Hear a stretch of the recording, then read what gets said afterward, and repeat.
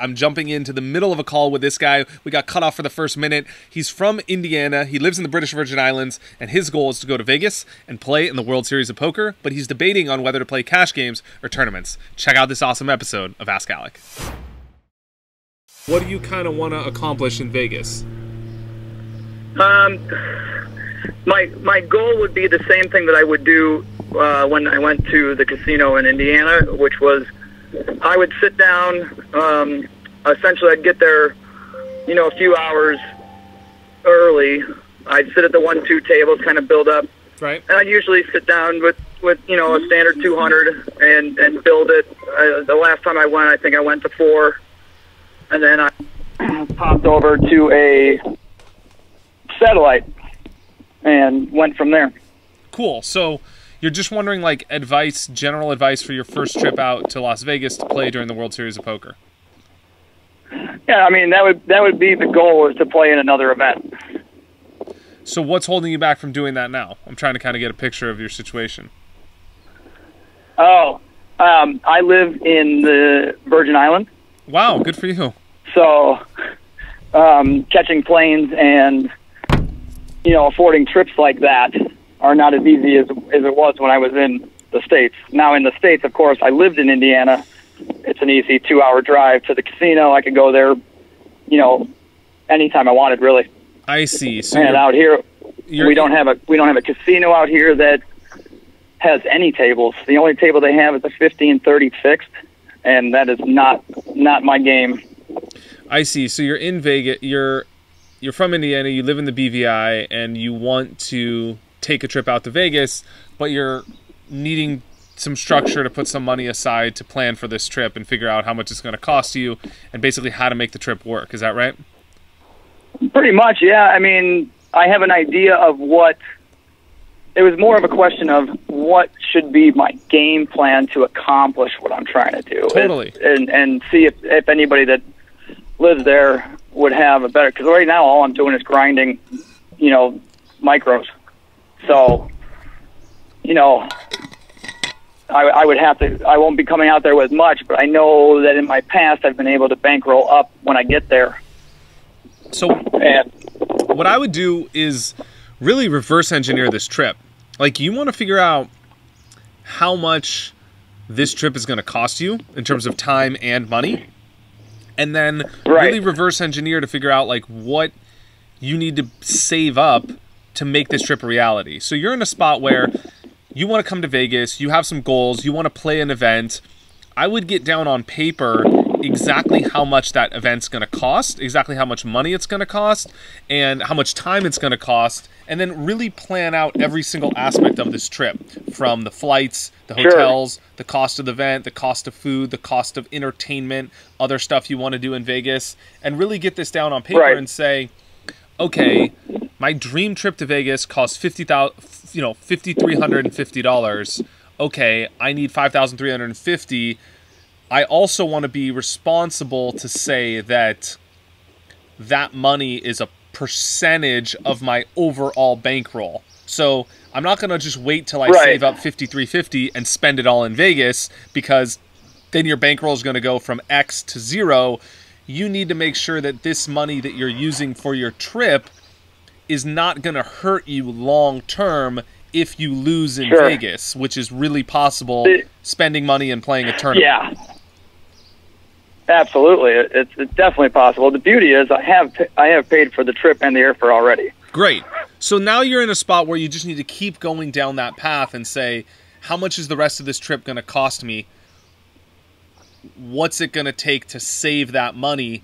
And then how do I make sure that this money is a percentage of my overall bankroll? So you don't want to, like, let's say you don't want to invest more than 20% of your bankroll in this trip to Vegas, because realistically, let's be honest, you're playing a tournament, most likely you're going to lose. Even if you're the best player in the world, that's just the nature of the beast.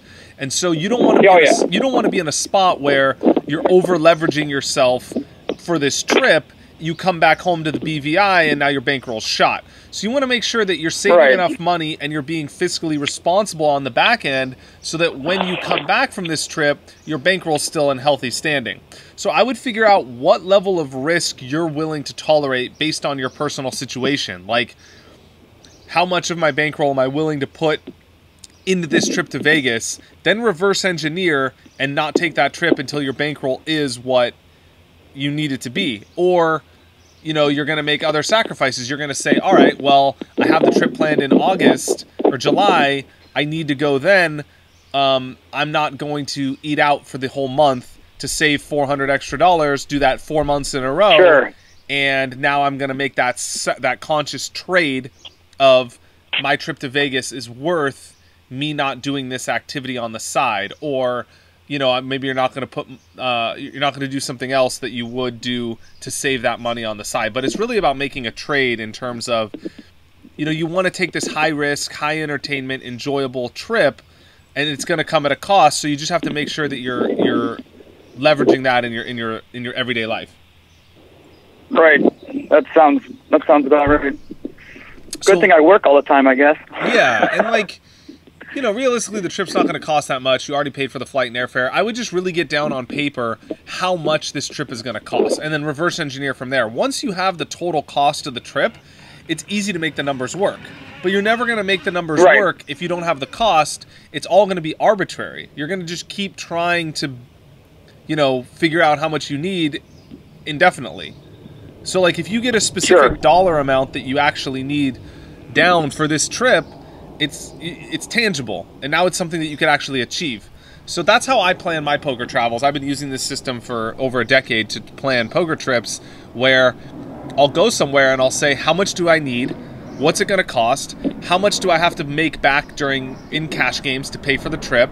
How much is my hourly? What's the rake? How many hours of poker am I going to need to play to pay for this trip? Is it worth going? And I look at it from an ROI standpoint like a business, just like I would any other business venture. And that's how I sort of think about poker, especially, when you're trying to make the numbers work. Sure. Well, and that's what I was curious about is whether I should just stick with the plan of hitting the 1-2s and just go from there. But the whole bankroll thing, that's probably getting it written down is probably number one. One. That's one of those. And then you could kind of reverse engineer. Then you can answer your own question and say, okay, it's going to take me what's my hourly at 1-2? What's the difference between how much I have and how much I need? Okay, that difference is $2,000. My hourly at 1-2 is $50 an hour. Do the math. That's X amount of hours. Right. You know what I mean? And so you're reverse engineering, and you're saying, is it worth 40 hours of whatever? Let's just say, is it worth 40 hours of time playing cash games to play this one tournament where I'm 80% to lose? Is it worth 40 hours of my time? Yes, maybe, if your ambition is really to play that tournament. If your ambition is to make money and lower your variance, maybe it's not worth it. Maybe you rather just invest those 40 hours in 1-2, profit on the trip, come back a winner, and forego that tournament. And that's the question that you really need to ask yourself.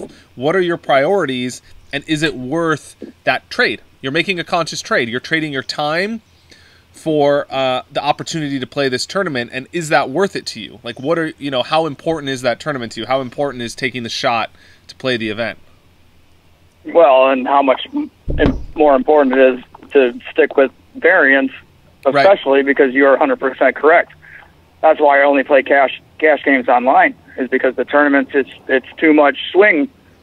You can go on a drought in tournaments for days, but I'll have a winning day most, 5 out of the 7, or preaching to the choir, man. I agree. Better. And this is something I encourage all my readers to really go through, this self-awareness process of everybody wants to play the tournament, right? It's sexy. Everybody wants the glory of the final table of a World Series of everybody wants that. That's a cheap sort of feeling. It's of course you want that. But is it worth the real question in my book is that chase of the 5%, 2%, 1% chance of really hitting it big worth the 40 hours of your time to grind that money back? And how often do you want to make those trades to try and win that lottery of the tournament versus book the win and have guaranteed implications for your lifestyle of, you know, being able to make a profitable trip, knowing that you're going to go to Vegas and be a winner, basically knowing in terms of like almost guaranteeing a win in cash games, knowing you're going to win 5, 6 out of 7 times, you know, like, is it worth that trade? And so that's something I would implore you to really think about as you're going through this process. Get those numbers down on paper so you can have a tangible idea of what you're actually trading. Like, how much of your time is going into sacrificing to play this tournament, and is it worth it? You know, and ultimately being okay with the result. Like it's worth it if you are happy in the most likely scenario, which is you lose. So you have to be happy knowing you're going to play 40 hours, hypothetically, of live poker to make the money to play the tournament, most likely coming back from the trip a loser. And that has to be something that you're like, I am happy with that result. Because if you're happy with that result, then you've won. Then then you're on a free roll. Because if you win the tournament, you're going to be even happier. But if you're not happy with that result, that's something to think about. Yeah, absolutely. And I think that's what I get caught up in, because the last time I went, I did so well at the tables. I went into that satellite for cheap. Yeah. So I was getting into the tournament anyway, and I still came out a winner, but it was because I was grinding the 1-2s, not because I was in the tournament. Exactly. You know what I'm saying? Totally, man. So I have that feel of, you know, it was okay that I lost the tournament because, you know, I was still walking away up. So maybe for you, it was a beautiful feeling. One thing you might want to consider is what might be worth it for you is to make double the amount of money of the tournament in cash games, so that if the tournament's 1,000, you play cash games until you make 2,000, so that you're free rolling for half your buy-in, half your money on the tournament. And even if you lose the tournament, you're still $1,000 winner on the trip. So the tournament is a complete free roll because you're still up money. Whereas you might not be in a spot where, for you, what I'm kind of hearing from you is you might not want to leave the trip breaking even, because that's going to feel like a loss of your time. Whereas if you play the tournament and you're still a winner, it takes the sting off of losing because you know you still won on the trip. So maybe for you, it's winning double the amount of the buy-in of the tournament that would be that sweet spot for you. You know, and it's all about how much risk you can handle and how much of your time you're willing to trade in cash games to pay for that tournament. You know, like for me, and this is just my thing, like, I'm just not willing to trade that time, which is why I don't really play tournaments. Like, I just, like, every situation that I get in, I'm like I lived in Macau for 4 years. I played 0 tournaments in Macau. Like, every time I walked down to the Wynn, and there was, like, the 5K, APPT, whatever, whoever, whenever, it was always like, there's a 1K, 2K cash game, like, I'd rather just make my hourly. Like, that was always my thing. And so I never made that trade because I wasn't okay with being a loser on the day or the week and then missing my EV. And like, I wasn't okay with that trade, and I never made it. So it's not about, and I'm not telling people that what I did is right. It was right for me. My whole thing is about being self-aware of what's right for you, and then making sure you're mapping what you're doing to your actions. And that's the game. Yeah, that makes complete sense too. Awesome, man. I think you're going to be fine. fine. My game is cash. You said it. You're going to be fine, man. I love it. You know, think this over. I know. I just got, you know, you get that excitement in you. You book the trip, and it's like, it immediately flashes me back to those days when I was at the casino in Indiana, and just, you know, cash. I'm going to be grinding the 1-2s. I know I will.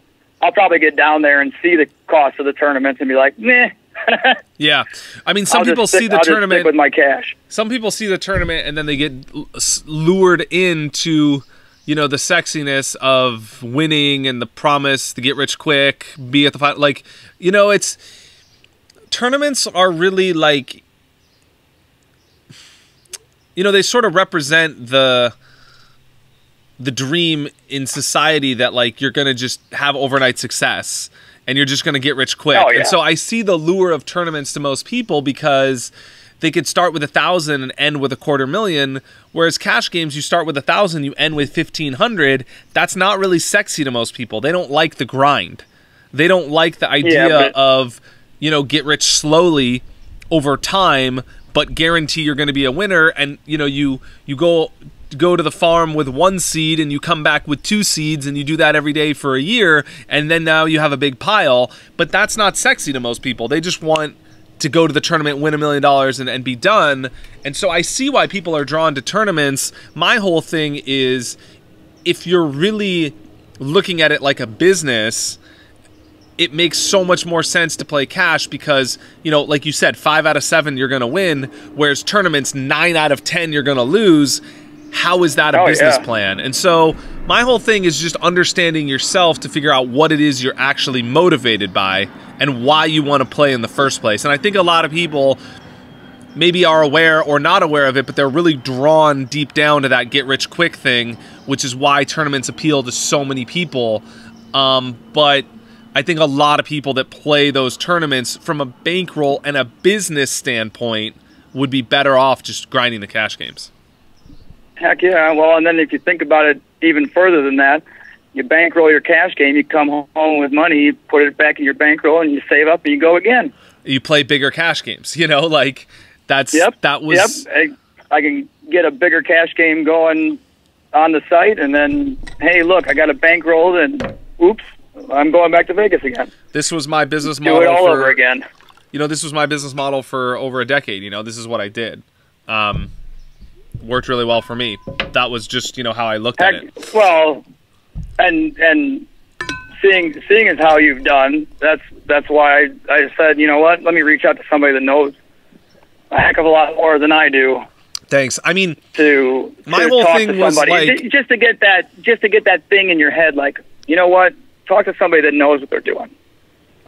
I always thought, like in tournaments, you could make a lot of I did well in tournaments. I have a good tournament history because I did well in the few tournaments that I played, but I always knew that if I was going to invest all my time in tournaments, the major determining factor of my career success would be luck. Even if I was the best player in the world, luck would dominate whether or not I was, reaching the top of the industry. Whereas if I played cash games, I knew that skill was going to play out in the long term, and I was going to win.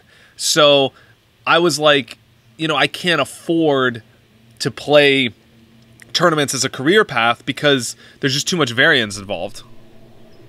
Well, and there's too many folks that have money to blow, and they want that glory. They want that. Yeah, I mean, everyone does. Shit, I did too, let me see I'm going to go for a bracelet. I got all this money laying around. I can just do it. I do too. And that'll even affect their play, or even they're not even that great a player but they have the money to do it. I do too, man. Right? I want to be at the final table of everybody dreams about that sort of stuff, but it's at what cost? That's my thing. Yep. Yeah. Bankroll first. Yeah. I mean, it depends, if you're really trying to make poker into a business and a lifestyle where you're funding your trips through the cash games you're playing, that's really attainable. Some people come to me and they're like, dude, Alec, I'd love to travel the world and play poker. I'm like, okay, how much do you need per month to make? 3,000, 4,000? You don't need a lot of money if that's really your ambition and you're willing to live cheaply and stay in cheap places and just pay for your bills. The thing is that people get caught up trying to be fancy and do it all overnight, whereas if you just play 2-5 no limit hold'em, that could pay the bills and you could live, you could travel around the world and play poker if that's what you're doing, if you're living smart. The thing is that people also want the glory of making a final table of a 2K side event, then they're playing 2-5 no limit hold'em in 2K tournaments, and then they try and get fancy. Mm-hmm. And they're wasting their bankroll, and it might work out. And they got to grind more. For 1 out of 10 people, it works out, but for every success story of 1 out of 10, there's 9 out of 10 that are good, that could have made it, that just you didn't hear about, and everybody only focuses on the 1 out of 10. Yep. That's it. All right, man. We're good. Hit me up in a month. Man, Let me know what you did. Yep. I appreciate it so much. Thanks, sir. Yep, you got my email. DM me. Later, man. Yep. Absolutely. See you. Bye. Peace. You send me your questions. I'll keep answering. Thanks for watching Ask Alec.